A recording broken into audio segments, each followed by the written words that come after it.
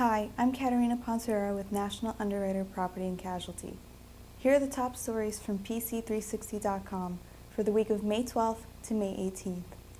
U.S. property and casualty insurers saw 2012 first quarter net income soar by 69% as lower catastrophe losses helped drop the industry's combined ratio to 96, compared to 102 a year ago, according to a Moody's Investor Service analysis.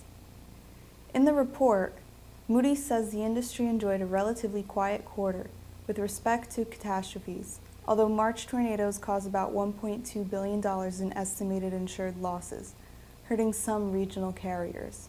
The House has passed a 30-day National Flood Insurance Program extension that would push the program's expiration date back to June 30th. Industry representatives said before the bill was officially introduced that the short extension is designed to avoid a lapse while still exerting pressure on the Senate to act on a 5-year extension with reforms. The current 30-day extension bill, introduced by Representative Judy Biggert from Illinois, also contains some reforms included in the House's 5-year extension. A state judge has ruled that New York's Attorney General must review his predecessor's private emails relating to a probe of AIG and decide whether to release them to the public. The Office of Attorney General Eric Schneiderman must gain access to an email account belonging to former Attorney General Eliot Spitzer, even though it was private, State Supreme Court Justice Christopher K. Hill wrote. Spitzer sued former AIG Chief Executive Maurice Hank Greenberg and former CFO Howard Smith in 2005, claiming the insurance giant fraudulently inflated reserves and hid more than $200 million in losses.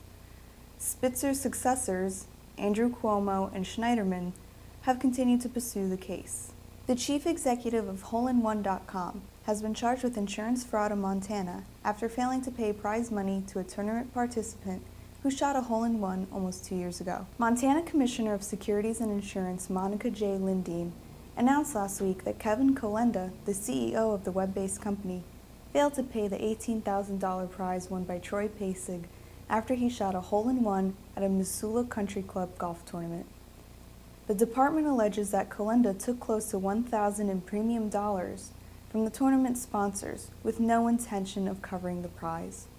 He's been charged with felony insurance fraud and misdemeanor selling insurance without a license. Catastrophe bond activity reached record levels in the first quarter of this year, exceeding last year's placements by more than $300 million, says a leading reinsurance broker. Insurance broker Guy Carpenter, a subsidiary of Marsh & McLennan Companies, the parent company of insurance broker Marsh, issued a report saying that total global catastrophe bond placements reached $1.34 billion issued through 8 transactions. Aon Risk Solutions has been removed from insuring the NATO summit in Chicago, according to the Chicago Tribune.